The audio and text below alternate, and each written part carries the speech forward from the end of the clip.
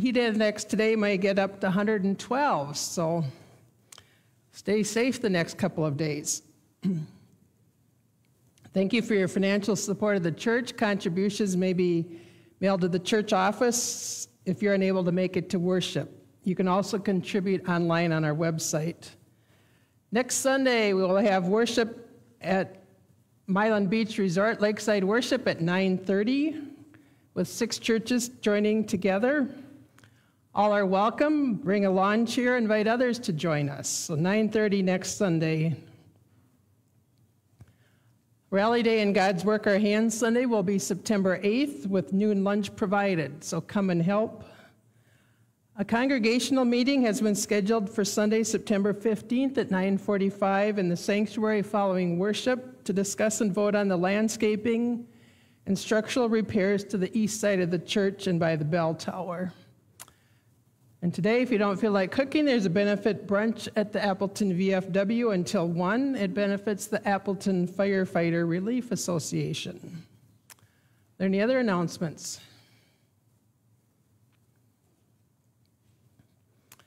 Our opening hymn is When Morning Gilds the Skies.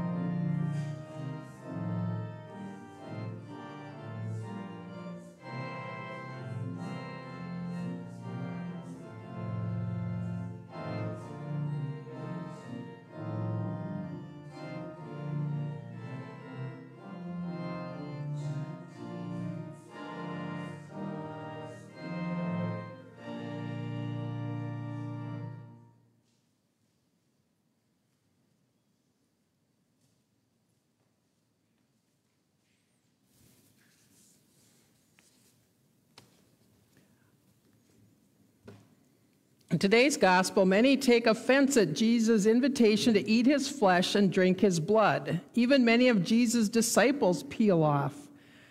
This is the backdrop in John's gospel for Peter's confession of faith. To whom can we go? Asked Peter, in words we sometimes sing just before the gospel is read. You have the words of eternal life. In order to take such a stand as Peter and Joshua did, Paul tells us to arm ourselves with the word of God. We pray in the Spirit that we might be bold ambassadors of the gospel. Rich, did you try unplugging the camera and plugging it back in? I don't know what else to do. Let us pray. In the beauty of this place, we have come to pray, to worship, to receive healing and hope. We come from the struggles and triumphs of the week, needing to feel the soothing presence of God. Lord, be with us this day. Calm and soothe our souls. Cause us to rejoice that you have provided a special time where we may gather to talk of your presence and love, to sing your praises, and to be empowered to go forth to serve you. Amen. Because God is near to the brokenhearted, let us consider how we have lived, confessing our sins and trusting in God's mercy to save.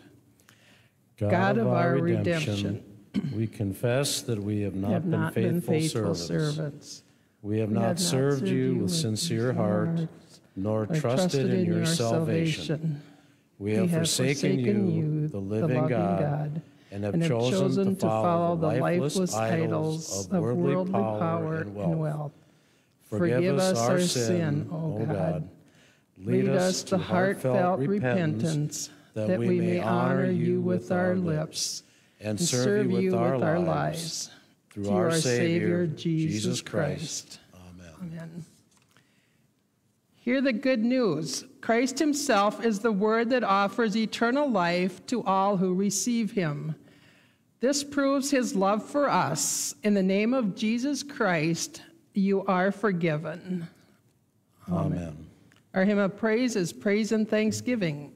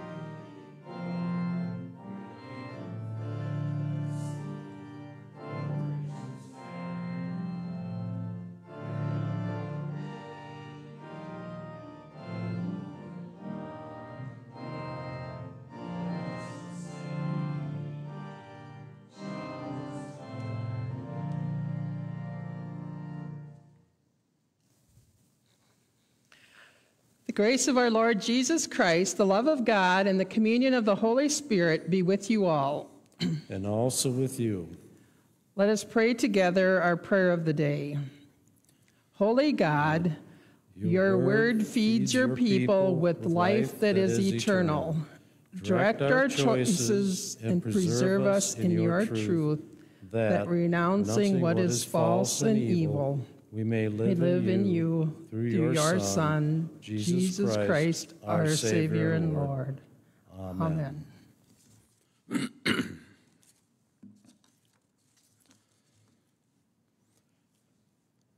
First lesson comes from Joshua 24, 1 through 2a and 14 through 18. In the Near East, covenant means agreement or alliance. It describes relationships and is the primary word used to characterize the relationship between God and Israel. By delivering Israel, God has already begun the relationship. Joshua calls upon the people to respond. Beginning at verse 1. Then Joshua gathered all the tribes of Israel to Shechem and summoned the elders, the heads, the judges, and the officers of Israel. And they presented themselves before God, and Joshua said to all the people, Now therefore revere the Lord, and serve him in sincerity and in faithfulness. Put away the gods that your ancestors served beyond the river and in Egypt, and serve the Lord. Now if you are unwilling to serve the Lord, choose this day whom you will serve, whether the gods of your ancestors served in the region beyond the river, or the gods of the Amorites in whose land you are living. But as for me and my household, we will serve the Lord. Then the people answered, Far be it from us that we should forsake the Lord to serve other gods. For it is the Lord our God who brought us and our ancestors up from the land of Egypt, out of the house of slavery, and who did those great signs in our sight. He protected us along all the way that we went, and among all the peoples through whom we passed. And the Lord drove out before us all the peoples, the Amorites who lived in the land. Therefore we will also serve the Lord, for he is our God. We'll read Psalm 34, 15 through 22 responsibly. The eyes of the Lord are upon the righteous, and God's ears are open to their cry. The face of the Lord is against those who do evil, to erase the remembrance of them from the earth. The righteous cry, and the Lord hears them and delivers them from all their troubles. The Lord is near to the brokenhearted and saves those whose spirits are crushed. Many are the troubles of the righteous, but the Lord delivers them from every one. God will keep safe all their bones. Not one of them shall be broken. Evil will bring death to the wicked, and those who hate the righteous will be punished. O Lord, you redeem the life of your servants, and those who put their trust in you will not be punished. The second lesson comes from Ephesians 6, 10 through 20. Like a general giving a rousing speech to troops before battle, this letter closes by calling on Christians to be equipped for spiritual warfare against evil. The full armor of God includes truth, righteousness, peace, faith, the gift of salvation, and the word of God inspired by the Spirit. Beginning of verse 10. Be strong in the Lord and in the strength of his power.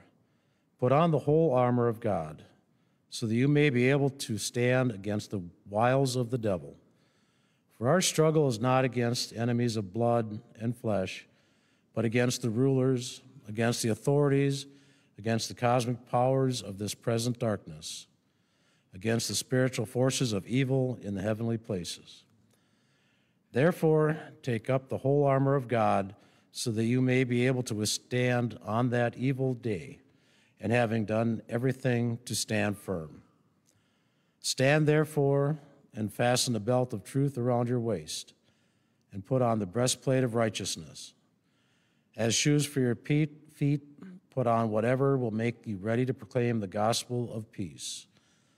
With all of these, take the shield of faith, with which you'll be able to quench all the flaming arrows of the evil one. Take the helmet of salvation and the sword of the Spirit, which is the word of God. Pray in the Spirit at all times, in every prayer and supplication, so that to that end keep alert and always persevere in supplication for all the saints.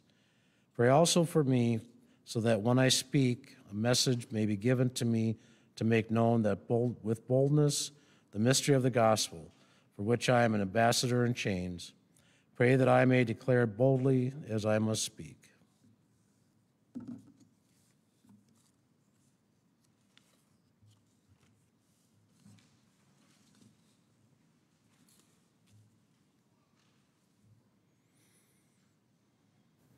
The Holy Gospel according to John, the 6th chapter. Glory to you, O Lord. The hard saying that offends Jesus' disciples is his claim that his followers must eat his flesh and drink his blood. The followers who return to their old lives know something about how odd this sounds. Simon Peter, on the other hand, knows something about the scarcity of living. Gracious words. He asks the most important question: to whom shall we go? Jesus said, those who eat my flesh and drink my blood abide in me and I in them. Just as the living Father sent me, and I live because of the Father, so whoever eats me will live because of me. This is the bread that came down from heaven, not like that which your ancestors ate and they died.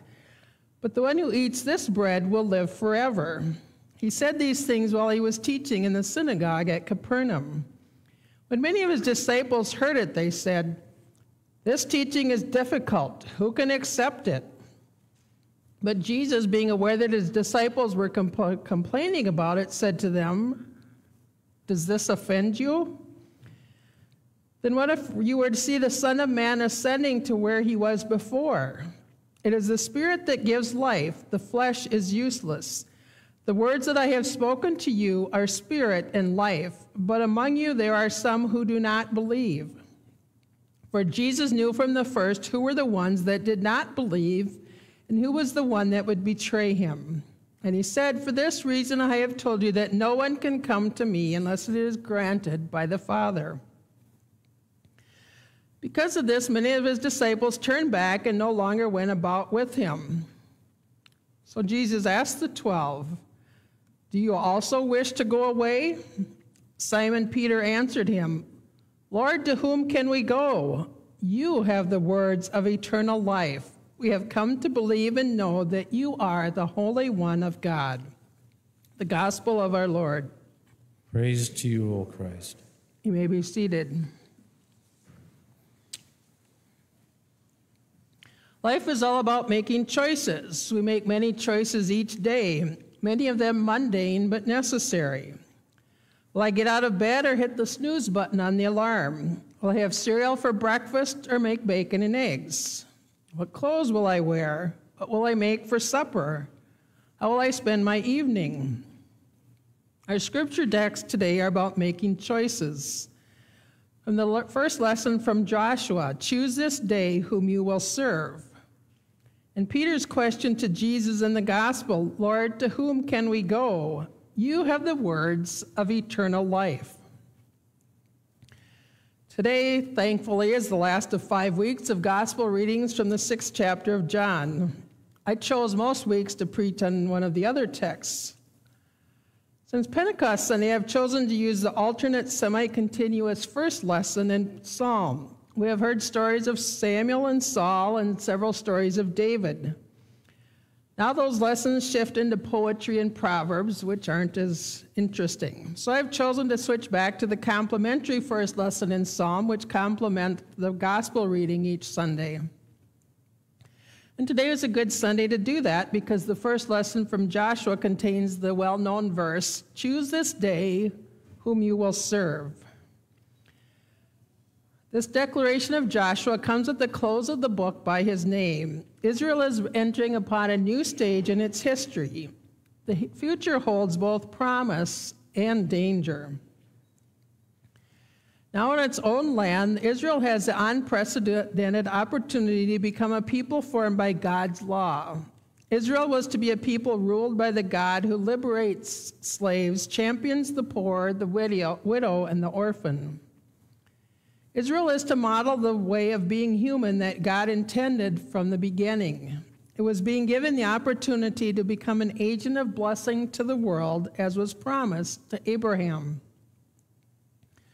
The story takes place after God's people have finally entered the promised land after 40 years of wandering in the wilderness. Back in this time, for God's people and all people living at that time, there were many gods, small g gods, not the big G God. Every locale had its own favorite god or gods, the ones who were thought to look out for the interests of the local people in war, in agricultural pursuits, and in other aspects of daily life. Before the call of Abraham, the ancestors of the Israelites worshiped the gods of the place they lived in Ur of the Chaldeans, beyond the Euphrates River.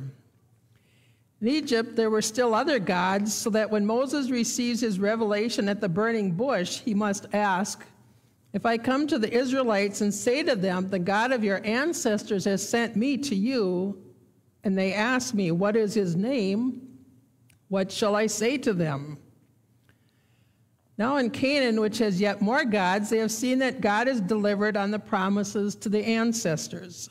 Will they now serve this God, the God of Israel, or cling to the gods of the past? The question here is not only about belief, but rather service. See what the Lord has done for you? Now, how will you respond? God, through Joshua, does not demand intellectual agreement. Instead, God demands a lifetime commitment, a willingness to order one's life according to God's law. Joshua frames this decision in terms that remind me of the Bob Dylan song, "Gotta Serve Somebody." Everyone's life will be driven by the commitments they have made. It will not be enough simply to claim an allegiance. That allegiance must shape the actions of their everyday lives. Joshua says, "Now if you are unwilling to serve the Lord, choose this day whom you will serve, whether the gods your ancestors served in the region beyond the river, or the gods of the Amorites in whose land you are living. But as for me and my household, we will serve the Lord." Joshua leads this litany and invites the people gathered to remember who God is, who they are, and what God has done and will do for them. It's similar to when we profess our faith using the Apostles' Creed. Joshua commands, "Now therefore revere the Lord and serve him in sincerity and in faithfulness. Put away the gods that your ancestors served beyond the river and in Egypt, and serve the Lord." Joshua recounts where God's people have been and even hints at where they have perhaps fallen short. And then he invites them to respond. Whatever their response might be, Joshua makes clear, "But as for me and my household, we will serve the Lord." This proclamation of service is key to discipleship. It's one's response from which the rest of one's life as a disciple follows. Joshua leads by example, inviting others to consider their own lives. The people answer, and in so doing, they recall God's saving work out of Egypt and the wilderness. They respond that God protected us along all the way that we went, and among all the peoples through whom we passed, and the Lord drove out before us all the peoples, the Amorites who lived in the land. Therefore, we will also serve the Lord, for he is our God. People are committing or recommitting to their relationship with God and each other and joining with Joshua. Together they affirm the covenant between God and the people, Israel. Just as we might gather and worship each week, and particularly as we look to what the year ahead might involve, we commit to God and one another. We are in this together, and we are here first of all, because of God's deep, abiding, and abundant love. We are invited to respond. The question then becomes, as Joshua asks the people, how will we respond? Will we do so with fear and trembling? Will we do so with doubt or insincerity? Will we do so with hope and trust, with joy, praise, and gratitude? That seems to be the question put forth this week. To this question, Joshua leaves no doubt by saying, "But as for me and my household, we will serve the Lord." From this response then flows our discipleship and stewardship. But what about you and me? Would we be so bold to declare this? And if so, do we know what we might be getting ourselves into? Did Jesus' first disciples even know and understand half of what they were getting themselves into? Peter gives us a good example of this in the gospel story today. He's all in, much like Joshua is all in, on following God. Because Peter hears Jesus declare, "The words that I have spoken to you are spirit and life." Jesus' words bring life. Peter knows this deep down within himself to be true. So Peter responds to Jesus, and in so doing offers the words of our own response. Peter asks and professes the words that countless Christians have said in response to the gospel ever since. Lord, to whom can we go? You have the words of eternal life. Or as someone translates Peter's question, Lord, the alternatives are not good. Discipleship involves a willingness to risk, to follow, and to respond. Let us be so bold as to echo Peter and to join in as disciples and stewards. Let us be so bold as to respond and serve as Joshua. Let us be so bold as to risk and to follow wherever Jesus may be leading, to come and see that the Lord is good, to pay attention, witness, and wonder what new things God might be inviting now and inviting us to see, join in, commit to, and respond to in the days and months ahead. At its heart, this text is a call to discipleship. Disclaimer, as Lutherans, we believe that God chooses us long before we begin giving thought to choosing God. Both the words of Joshua today and in the words of Jesus in the gospel, we are told it is ours to choose. Oh yes, with Joshua and Peter, we do choose who we will serve, who it is we will follow. This being so, I thank God every day that God made the ultimate choice for me first. Because of this, all my choices every day are made under a benevolent cloud of grace. Indeed, we have before us now a central question for people of faith, and so it is vitally important to keep it before us. For while God did choose us, you and I are called to choose how we will live out the joy of having been so chosen. Shall we live it in the hope and love and promise, or shall we not? Either way, what will that look like? Amen. Our hymn of the day is Blessed Assurance.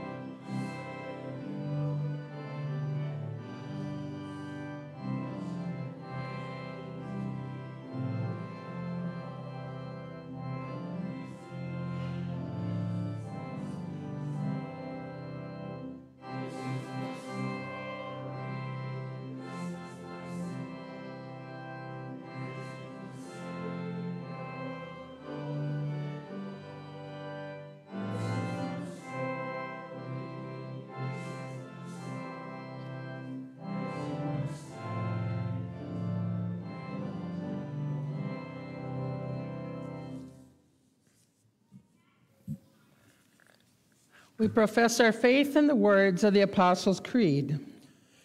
I believe in God, the Father Almighty, creator of heaven and earth. I believe in Jesus Christ, God's only Son, our Lord, who was conceived by the Holy Spirit, born of the Virgin Mary, suffered under Pontius Pilate, was crucified, died, and was buried. He descended into the dead. On the third day he rose again. He ascended into heaven.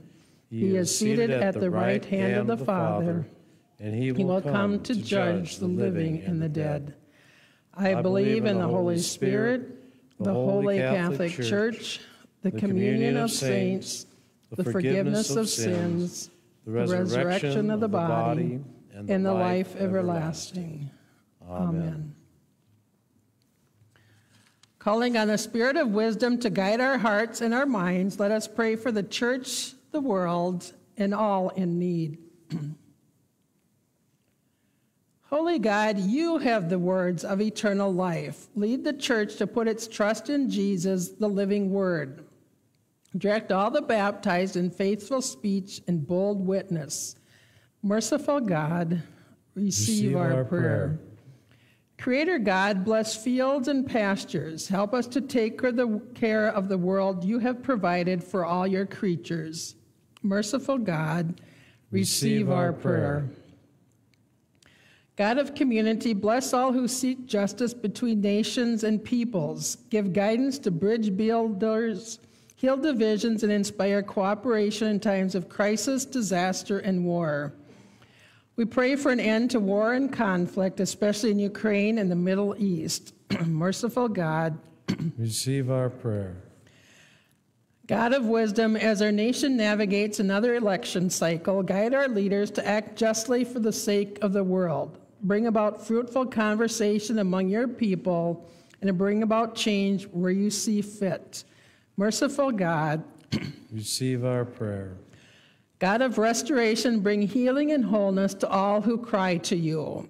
Where there is pain, bring a sense of comfort and relief.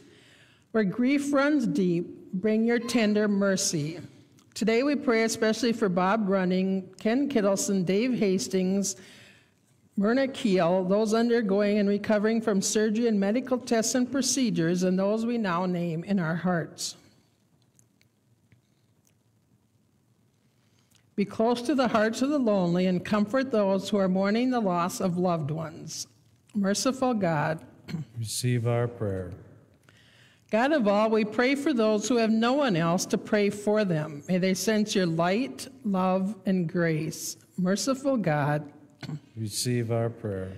God of new life, protect students and teachers for a new school year. Bring an end to school shootings and cycles of violence. Move us to do all that is necessary to ensure a safe future for our children. We also pray for wisdom and learning for Ngele Ngema and Navolio Sithole, students in South Africa, as they attend school. Merciful God, receive our prayer. God of every generation, we remember with thanksgiving all who have completed their baptismal journeys. Strengthen us in our baptismal callings to serve you faithfully until our journeys end. Merciful God, receive our prayer. We lift up these prayers to you, gracious God. Receive them into your holy keeping. Amen. Please rise if it's comfortable for you. The peace of Christ be with you. And also with you. You may share a sign of peace with others as you feel comfortable. Peace, Judy. Peace, Rich. Peace, Ty. Peace, John.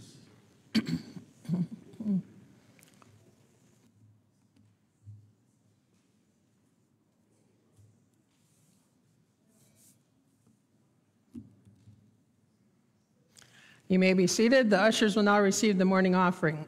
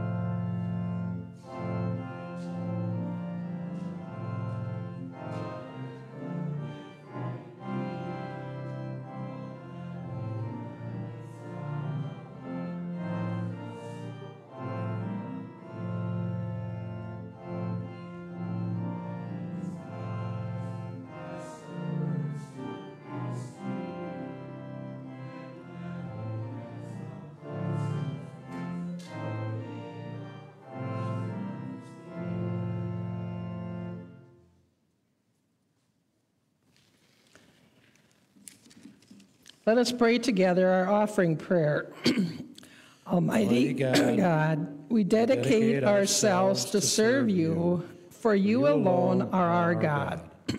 Receive, O God, the gifts we offer, and with these gifts accept the offering of our lives, through Christ in the power of the Holy Spirit. Amen. Gathered into one by the Holy Spirit, let us pray as Jesus taught us. Our Father, who art in heaven, hallowed be thy name. Thy kingdom come, Thy will be done, on earth as it is in heaven. Give us this day our daily bread, and forgive us our trespasses, as we forgive those who trespass against us. And lead us not into temptation, but deliver us from evil. For thine is the kingdom, and the power, and the glory, forever and ever. Amen. Sisters and brothers, you have chosen to serve God because God has chosen to serve you in Jesus Christ. Go therefore to love and serve as God's people in the world. We go in Jesus' name. You may be seated. God is always with you, even when times get difficult and the way is not clear. God is truly by your side. Rest in God's strength and love. Serve God with joy. Amen. Amen.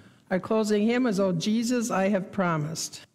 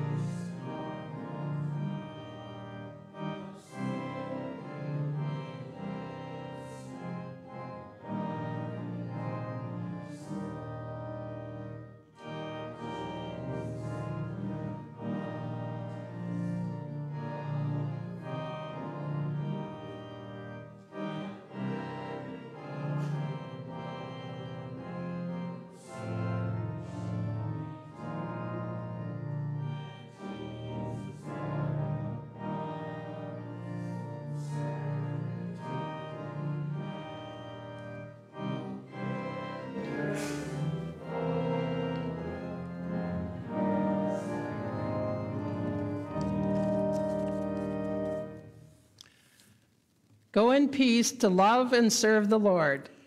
Thanks be to God. Thank you for coming today. Have a good week and stay cool and safe.